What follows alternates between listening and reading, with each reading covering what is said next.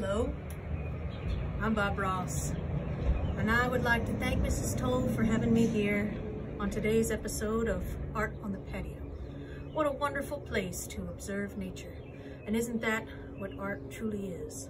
It's just getting a chance to spend a little time with nature and get a little closer to the happy little trees and happy little clouds, and get to watch the happy little squirrels.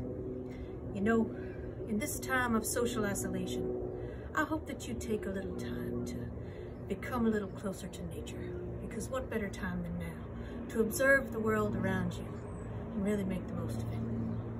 So together in the coming classes, we're going to be learning how to draw and paint some happy little trees and some happy little clouds.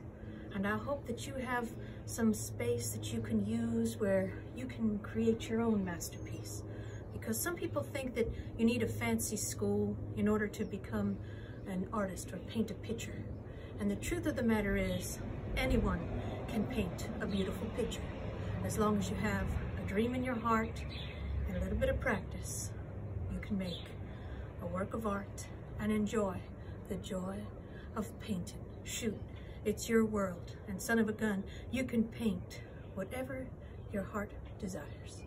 So I thank you for coming here today with me, and I wish you all happy painting. My beard's falling off, isn't it? I can feel it falling off. I love you guys. This is how much. Okay. Bob Ross, signing off.